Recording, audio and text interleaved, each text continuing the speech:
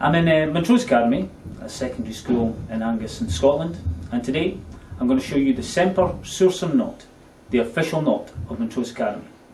Now this knot is a rather large knot, therefore you have to start with the thin bit, rather small.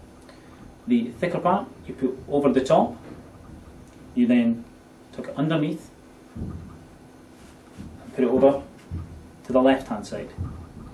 You then take it back underneath, and this time over to the right hand side.